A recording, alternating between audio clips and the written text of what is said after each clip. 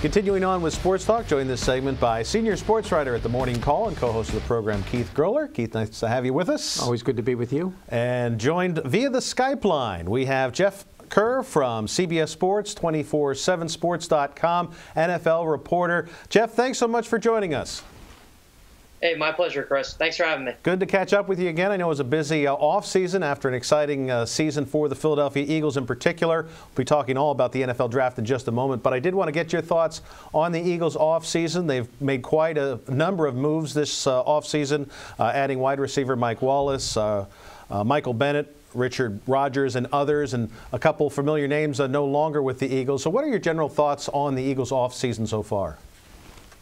Well, Chris, I really like the Michael Bennett move. I know the initial reaction, at least on the 247 Sports page, was, why do they need Michael Bennett? Well, why don't they need Michael Bennett? He would have been their best pass rusher last year, which is kind of incredible when you think about it, when you have Brandon Graham and Fletcher Cox. But adding Michael Bennett, specifically as a third down pass rusher, tremendously helps this defense. Now you're going to have a guy who's not going to play 978 snaps in 2018. That's going to get cut down to about 400, 500. So you're going to get a more productive Bennett on top of Brandon Graham, Chris Long, who was surprisingly really good last year, Fletcher Cox, Derek Barnett coming into his own, Timmy Jernigan. I mean, this is a scary defensive line without Michael Bennett. Now you're adding him as a third down pass rusher. And all you gave up was Marcus Johnson, who is a nice young player, but he's not Michael Bennett. And a fifth-round pick, I think I would take Michael Bennett for what they gave up. Yeah, I agree with you. On paper, the deal certainly looked like a steal for the Eagles. And then, of course, after that transition went down, short time after that, word came out that Michael Bennett could have some law issues. Eagles obviously are not saying a whole lot right now because a lot will be determined in the courts over the next weeks and months. But do you think this could have a lingering effect? Michael Bennett, of course, has some baggage coming in. That clubhouse seems so unified all last year. Do you think Bennett, his off-the-field issues could have a negative effect on the Eagles? I don't think so, Chris. Michael Bennett is one of the more polarizing athletes in the NFL right now because he does so much good at, the whole Black Santa thing, the whole charity, what he gives back to the community. And it's so weird in Seattle. You either loved him or hated him. And I think it's going to be that way in Philadelphia. Everybody's going to look at the Vegas incident. Everybody's going to look at this recent incident. But you got to mix in the good with the bad here. And the guy is an intelligent individual. There's no doubting that. And I don't know too much about what happened in Vegas that night. Same with this Houston incident. But it is kind of awkward that, I don't want to get too opinionated here, but having a 66-year-old paraplegic, going after him 14 months after the incident, it just seems a little bit. I think we need a little more on the situation than what's being presented right now. It just seemed like, the Houston police chief is just going after Michael Bennett. And, whether he's right or wrong, we don't know yet. But I just feel we need more information than what is being released. When you're hiring Rusty Hardin to be your attorney, that says something. Michael Bennett is trying to clear his name. But as far as it being a distraction to the Philadelphia Eagles, I don't think it's going to be like that. I just keep looking at the Nigel Bradham thing. I thought that was going to rear its ugly head as time went on, and it didn't. I think, you might just have like a settlement suit, and this whole thing might be dropped. On your site, you had a nice article about the Richard Rodgers signing and kind of hinted that he's going to slide into the spot previously occupied by Trey Burton. Could you elaborate a little bit on that? And it seems on the field, again, with all the issues, all the transactions that the Eagles made, it seems like there's nothing but upgrades so far, and that's prior to the draft. Yeah, I really like the Richard Rodgers signing a lot. I thought that was a move that he wasn't on my radar by any means as a tight end the Eagles were going to go after, but he is a pass-catching specialist. There's no denying that. And what happened in Green Bay's offense was I think he lost a lot of playing time when Martellus Bennett came into the fold, and he never really got it back. And Bennett said on Rodgers said on Friday that he didn't know why he was losing playing time. He said, you would have to talk to Green Bay about that. He just continued to do the role he was meant to do. But the Eagles, wanted an athlete to replace Trey Burton, and Rodgers can provide that. He lined up in the backfield in Green Bay. He was kind of an H-back, but more so than not, he was a pass-catching specialist for them. People seem to forget Richard Rodgers was the guy who caught Aaron Rodgers' Hail Mary touchdown against Detroit on Thursday Night Football a couple years ago. You see the athletic ability there, and I think if he can get 300 to 500 snaps in the Eagles offense compared to 160 he had in Green Bay last year, I think it's going to make a difference. More importantly, it's going to solidify the depth of that position. The Eagles just did not have anybody outside of Zach Ertz that were proven. Billy Brown, good player, but he's never played an NFL down before in the regular season. Josh Perkins has had minimal success, but he's mostly a practice squad player. So we really don't know what the Eagles had there. And I think they are going to draft a tight end at 32. I think that's very possible. But Richard Rodgers now, I think it gives them a lot more flexibility than what they had last week at this time. Mm-hmm. Jeff, the only thing less valuable than my NCAA tournament bracket pool before the first game is played is a mock draft, in my opinion. I mean, especially this year, I don't think we have any idea where this thing is going, but I will at the same time get your take on where we're going with trades, quarterback movement. I mean, my goodness, there could be 3 quarterbacks taken within maybe the first 5 or 6 picks in this draft. It's fascinating. It's fun to play around with it. It's fun to conjecture. But I don't think anybody really knows what's going to happen. What is your best guess on where we're going to go with trades in the first 6, 7 picks of that draft, especially when you realize that here in the Lehigh Valley, we have a young man by the name of Saquon Barkley, who a lot of people are interested, and a lot of people are rooting for him to go to the Giants because they can get to see them play. Yeah, to me, it's funny, as a Penn State grad, I mean, I'm a little biased here, but I think Saquon Barkley is far and away the best player in this draft, and I don't think you're going to get too many people that disagree with that. Personally, I think he should be going number 1 to the Cleveland Browns. They have a Tyrod Taylor. They have an A.J. McCarron. And the Browns can still get that quarterback at 4. I think they could actually get Barkley at 4. It's incredible. I know a couple Giants writers I talked to, they don't want anything to do with Saquon Barkley. They want to draft a quarterback. They're all into the whole Josh Rosen thing, which I do believe you need a franchise quarterback, but honestly, I just don't see it in this draft. Josh Allen doesn't impress me. Josh Rosen, he may be the best of the bunch. I mean, really, you could get the best quarterback. Lamar Jackson may be the best quarterback in this draft. We honestly don't know. Baker Mayfield, there could be a guy in the later rounds. It's not like when the Eagles moved up to get Carson Wentz. They got their guy. I think Jared Goff was a good quarterback when he got drafted. Same with Wentz. I just don't see that this year. So if that's going to be the case, why don't you go after a Saquon Barkley or a Minka Fitzpatrick? Get a player who's going to make a difference for your football team and be better. You can always get that game manager quarterback in the later rounds. The Dallas Cowboys proved that. So, I mean, are you going to win a Super Bowl with any of these guys? I don't know. But honestly, if you're going for the best player available, Saquon Barkley's it. Well, and I agree with everything you said. I mean, I watch a lot of Pac-12 football. It's usually the games that are on are Pac-12 games when I get around to watching football on a Saturday. And I'm not impressed with Darnold, Rosen, or any of those guys. Maybe Allen's the guy, or Mayfield. Mayfield looks like his stock is rising. What are your thoughts on Mayfield maybe going in the first round, maybe in the upper half of the first round?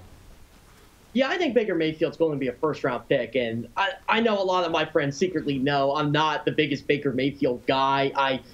I don't even want to say he has baggage. I just don't think it's going to translate to the NFL. I think he played in an immensely spread offense with a very good offensive line and very good skill players around him and benefited off that. And, Lincoln Riley is a very good college football coach. I thought he put Baker Mayfield in the best position to put up numbers and win. And obviously, we can't deny the Rose Bowl performance, but you could say the same thing with Sam Darnold.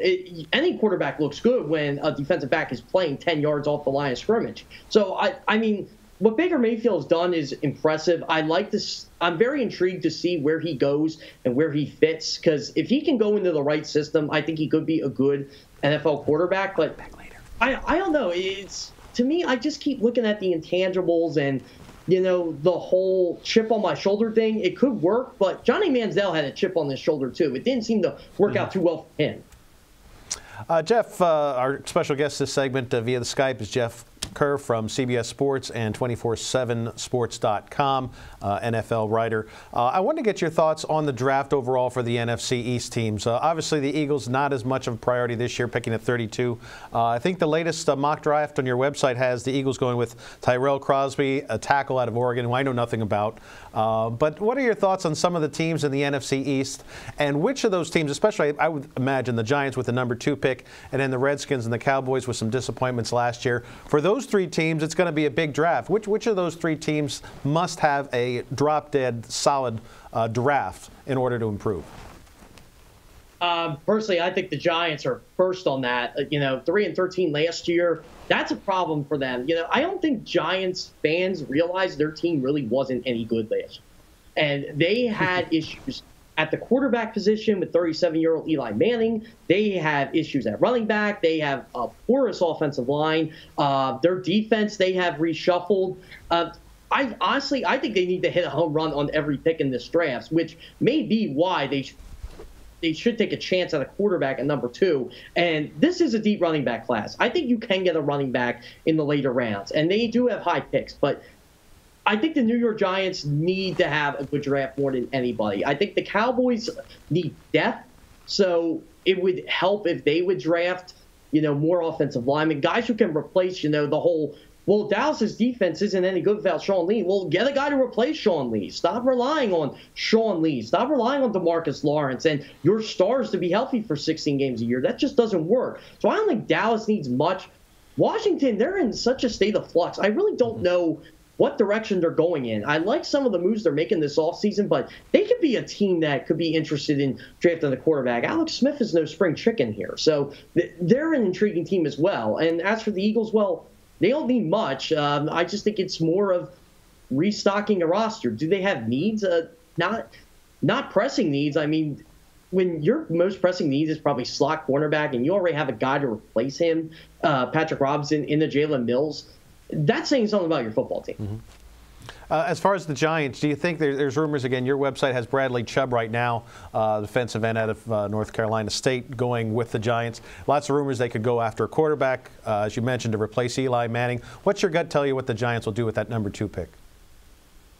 I think they're going to draft the quarterback, honestly. You got to take a chance on one of these guys. But again, who's the right quarterback? Is it Josh Rosen? Is it Josh Allen? Is it Sam Darnold? Is it Baker Mayfield? Is it Lamar Jackson? I really can't tell you. I don't think there's a clear-cut number 1 in this draft. If I had to rank quarterbacks right now, I probably would give Rosen the edge. And somehow I just think Cleveland's going to screw this up and draft Josh Allen. For some bizarre reason, I think that it's just the way it is with that franchise. And I think the Giants could get their man. And, if it is Josh Rosen, I do like the Giants' future. I don't think Josh Rosen will ever be a Carson Wentz or a Jared Goff or anybody like that. But I think he can develop into a solid NFL quarterback. And as we saw, Pat Shurmur has done some wonders with a couple quarterbacks over the last couple of years. Sam Bradford, Case Keenum. And why can't he make Josh Rosen better?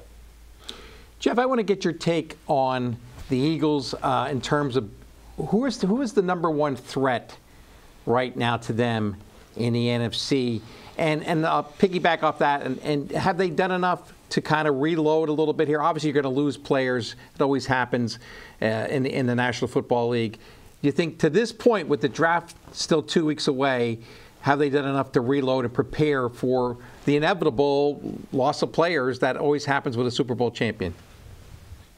Yeah, Keith, I think it's the Minnesota Vikings right now. I'm getting tired of hearing the Rams talk. The Rams remind me of the 2011 Eagles Dream Team, bringing in all these questionable personalities and trying to get them all to fit. And yes, I understand they have the coaching staff to do that, but actually saying it and doing it are two different things. The Vikings, they needed to upgrade a quarterback. They got their man in Kirk Cousins. I'm not saying Kirk Cousins is a great quarterback, but he's a heck of a lot better than Case Keenum is. They added Sheldon Richardson on that defensive line. I think the Vikings were smart moving on from Sam Bradford, from Teddy Bridgewater, from Case Keenum, just giving all the money to Kirk Cousins and saying, you know what, this is our window. We have it right now. If we can get the number 1 seed in the NFC, as the Vikings showed last year, they were very tough to beat in U.S. Bank Stadium.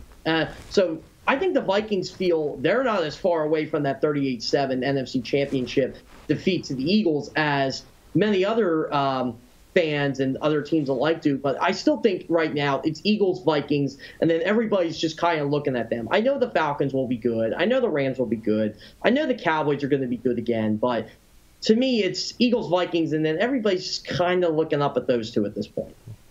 Jeff, before we let you go, any kind of out of left field predictions you'd like to offer? I know there's so many mock drafts out there. Probably somebody somewhere has the correct order of how everything is going to shape out. But the conventional wisdom out there, is there any kind of idea or a player that's kind of under the radar or things that may shock people come opening day, the first day, or even the second day with rounds 2 and 3? You know what? It's so funny with the second and third round of the draft. It's hard to pay attention to it because the Eagles pick right now. I actually think the Eagles could trade out of number 32. I did a couple stories on, if you trade out of 32, teams want that pick because of that fifth-year player option that you get with the first-round pick. The Eagles can move down a couple spots, still get their guy, particularly a tight end, from 33 to 36, get it a high fourth-round pick, trade 2 of those fourth-round picks, and get into the third round. Yeah, you have the same number of picks, but you also have those valuable day 2 picks that Eagles, Vice President of Player Personnel, Joe Douglas, seems to admire. It seems like the Eagles really want to do their damage in the mid-rounds of the draft. And unless you can get a guy that you feel is going to make an instant impact at 32, Darius Geis, Sony Michel, guys like that, Mike Gesicki, I think the Eagles can draft in the second round. I think the Eagles can get Dallas Goedert in the second round, tight end out of South Dakota State. I think those guys, they can afford to wait on, but if they really want their hands on Geis or, a Sony Michel, a guy like that, then I say pick at 32. But I only want to call it a bold prediction. I just think that's what the Eagles are going to do. They are going to trade out of 32, just trade down a couple spots and restock draft picks. Howie Roseman has said they would like to do that, and personally, I think that's what they're going to do. That's my mock draft, if you will. Mm-hmm. Jeff, you're saying that the Eagles are going to make noise with the trade. I think the fans are going to make noise in Dallas. What are your thoughts on Eagles Nation being represented there in Jerry Jones's palace? I think it's going to be fun to see them make a lot of noise when it's finally their time to pick. It could be the second or third round, like you say, if they trade down. But what are your thoughts on this spectacle that is now known as the NFL Draft? Well, I'll tell you what, Jerry Jones really has to one-up what Philadelphia did last year. And Eagles fans do not forget what Drew Pearson did last year, rubbing it in that the Dallas Cowboys have 5 Super Bowls. Well, that's great. You know how old I was when they had their last Super Bowl?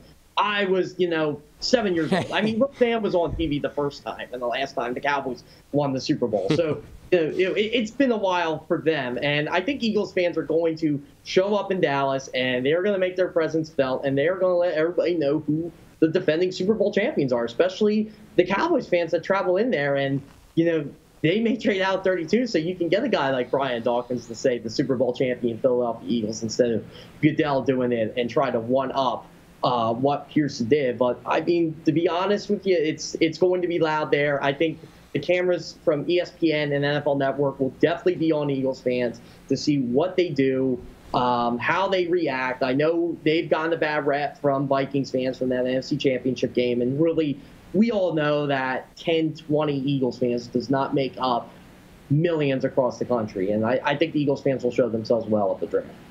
Jeff, thanks so much for your time and continued success with all the great NFL coverage for 247sports.com. Thank you, Jeff.